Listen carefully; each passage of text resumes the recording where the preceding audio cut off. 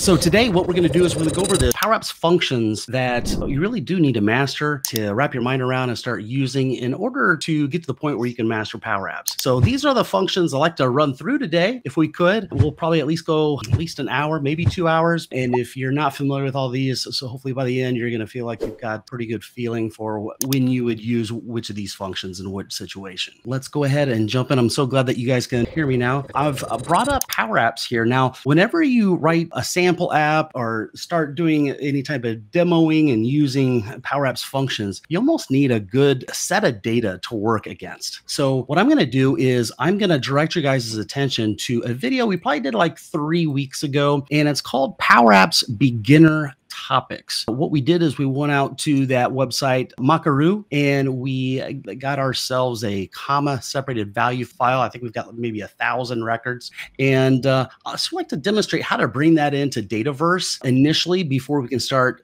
tackling a lot of these things, because a lot of these functions do have to do with data. So we want to make sure we have some good data in there to use these functions against. Okay, so here I'm on the home screen within PowerApps, and what I want to do is I'm going to bring up yet another tab here for PowerApps. And instead of going to the apps, what I'm going to do is I'm going to go down to tables. And what I want to do is import that student data that we had a few weeks ago. If you click on tables, this is the Dataverse end of things within PowerApps. So we want to import. Now, what I like to do, even if it's from Excel, I like to click on import data because I feel like I've got a lot more options here. Look at all these options. Of course, the first one is Excel, which we'll be using that. And there's all kinds of stuff we can import from. So I'm going to click on Excel Workbook. Then I am going to browse my OneDrive. And let's see what we have here. At the very bottom, I do have mock data that we created in that previous session. I'm going to select that Excel document. Select, and let's see what happens. So this is a wizard. So we're going to have a few next buttons, a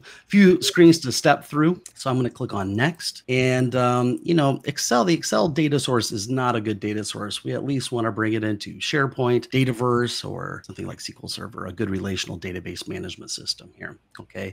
So I remember we did have a students worksheet in there, and we formatted it as a table and called it students. Okay, look at this. Here's all of our data. So we can look at these things and see what we're about to import. I'm going to go ahead and click on next, which should take us to a similar type of screen where it's going to show us the data. It's going to show us the columns and everything. And what I want to do here is I can sort of transform this data. So for example, if I have this PowerApps ID, which is what PowerApps likes to create for Excel data sources, I'm going to go ahead and let's see, name myself here. Okay, very good. What you can do here is you can right click on these and say something like remove columns. You can rename them. You can change the data type. So if you're going to do any of that type of stuff, this is the screen to do it on. And I'm okay with a lot of how it has things set up here. Okay, so I'm going to go ahead and move forward. I'm going to click next, and we're going to load this data into a new table. What's the new table name? Well, I'm going to call it my students,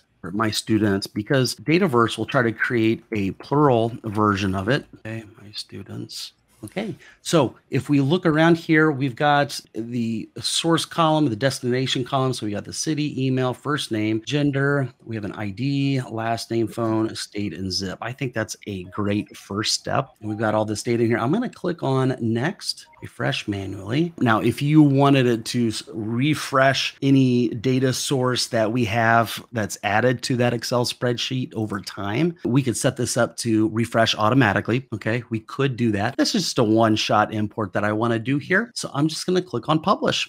And of course, creating objects within the Dataverse, it's going to take a few moments here and there to actually bring this stuff in here. So I'm going to click on custom to see my new table that is creating. So I'll like my students, and I don't see that yet. I might give it just a little bit more time. And as I'm waiting, I'm going to hit the refresh button here. So as we're waiting, I'm going to keep an eye on the comments, and it looks like Andre's in here. Sounds like he's excited to be here. Data's King. Good morning, everyone. So thanks for joining us, this morning today, guys. And I am going to hit refresh one more time, and hopefully it's there. See, there we have my students. Now, if I click on that table, here is a question from Andre. When should you consider switching from lists? And I assume you're talking about a SharePoint list to Dataverse.